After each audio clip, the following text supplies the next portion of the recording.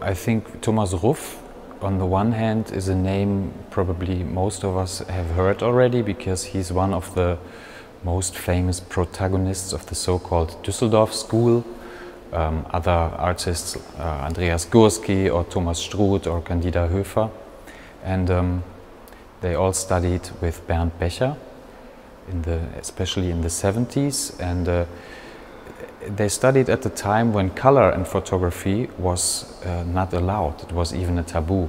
And actually Thomas Ruff was the one of them who first used color. In America there were William Eggleston or Stephen Shore who did that already, but Ruff was it actually in Germany. And so his first series, which is called Interieurs, which is also on display here in this exhibition, is certainly a break of a taboo, and it looks very painterly in a way. Painterly because you think of Vermeer or still lifes. But actually this use of color is representative for Ruff's attitude, because there's a certain, let's say, a little bit of Düsseldorf punk in it. It's always about breaking a certain rule.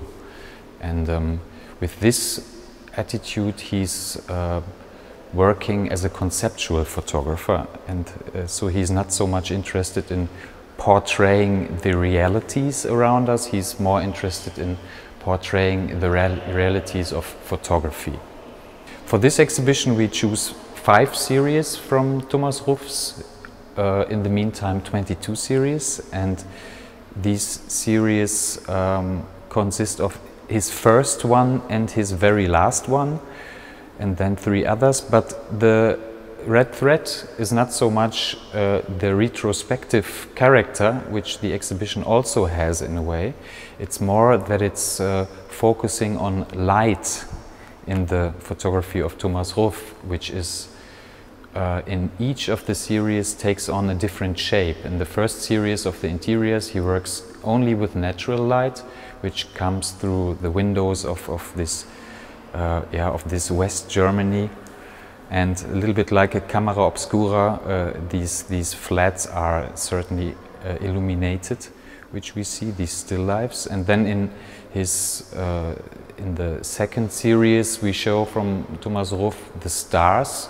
He did from 1989 to 1992. Light is actually portrayed as such, as a basic element of photography, because what we see on these images he did not by himself. He didn't take the images, he made the images, because he bought them from an archive. What we see is nothing more than light of stars, and some of these stars we see on those images are probably dead in the moment when the light touches the camera. And so in this series light also becomes the protagonist of a basic character of photography, that it's never telling something like the truth. So that it has always its own rules of recording something, and Ruff is actually interested in researching the ways how this recording functions. And this is also in the third series we show here, it's called Nights. Actually, especially the stars and the nights are very classic series in the meantime. But in the Nights he did them from 1992 to 1996. And most of us will be reminded by viewing them about the pictures which were transmitted at the Gulf War in our flats directly from the Iraq, and they were not only creating a strange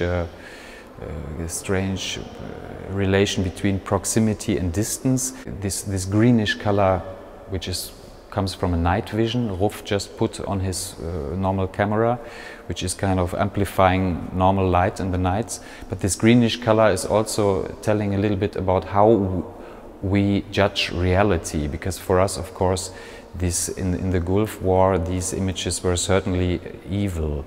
And yeah, Ruff at that time, he thought, okay, but actually, who is actually evil here?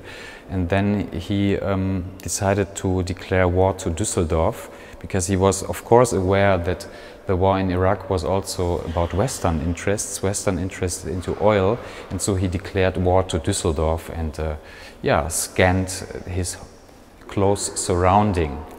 But light is of course also playing their role in this. On the one hand, in this, if we speak about motive, because light just amplifies the motives, but also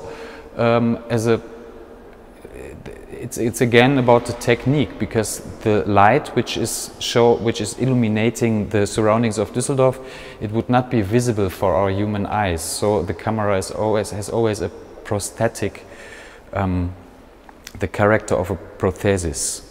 Yeah, this is the third series. He did it until 1996, and then the fourth series we really jump. We jump actually in the present, because he started with it in 2012, and this series is called PHG, or which is a shortcut for photograms. And these photograms